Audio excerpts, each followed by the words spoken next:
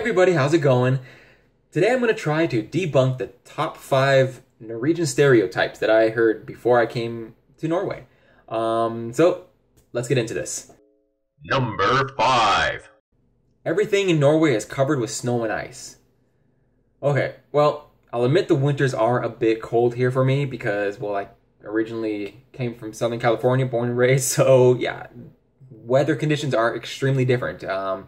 In California, we have a couple seasons, I guess. We have summer and spring is the easiest way to do it. I mean, there are also, for southern, Los Angeles County type things, there's other jokes. We have summer, we have fire, we have spring, and we have floods and mudslides. So that's I think the 4 seasons of California, right? Yeah.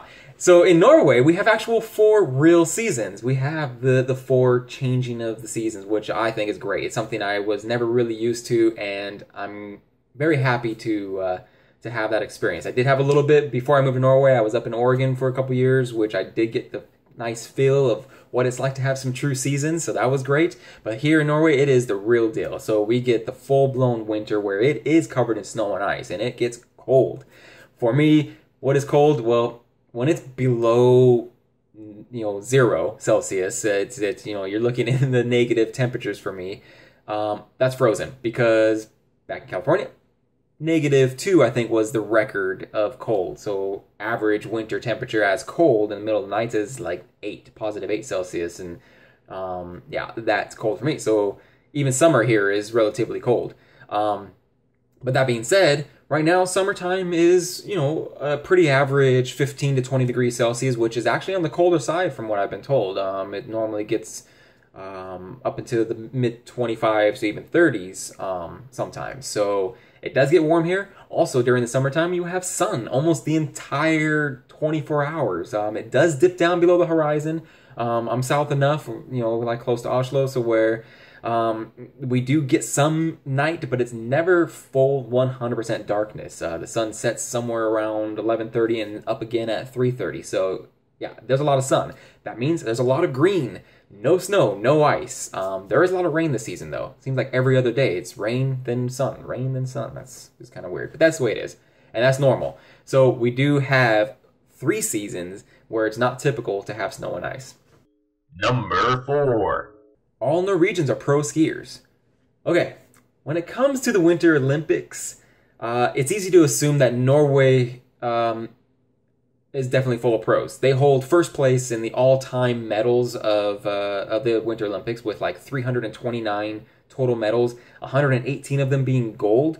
I think United States was the next one, and it was almost 100 medal difference. So, and that's the all-time Olympics. So, yeah.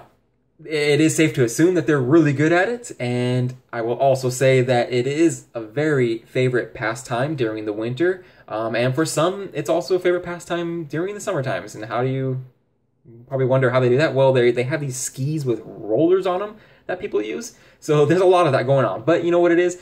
Norwegians love to stay fit, from what I can see. In general, as a culture, they're always on the move. They like to hike and ski and play soccer, football, and just do sports in general. Very active people. I see people all over the place jogging and whatnot. So yeah, in general, very active people. But I've met a lot of Norwegians that don't ski. They either don't know how, they don't care for it, or it's just not something they're interested in. So yeah, not all Norwegians are pro skiers.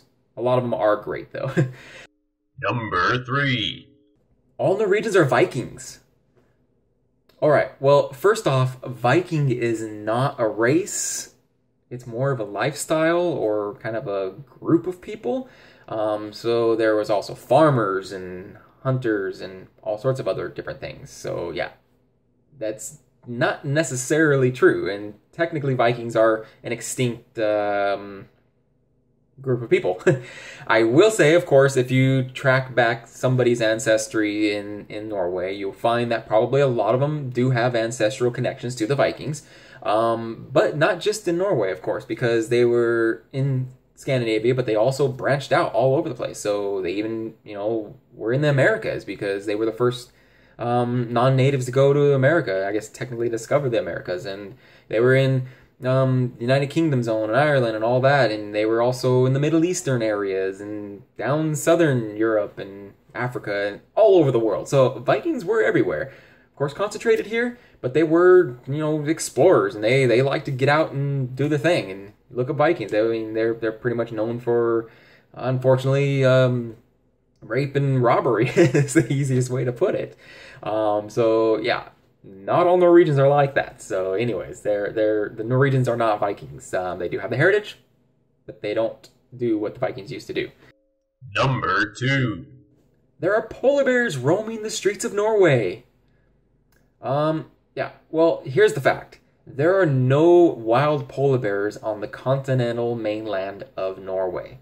They live on an island named Svalbard, and that is far north between the mainland and the North Pole, so they are living in their North Pole-ish zone, which is pretty much common territory for a polar bear. So yeah, there are no polar bears that are roaming the street. I mean, really, you think that Norwegians have polar bears as pets or something?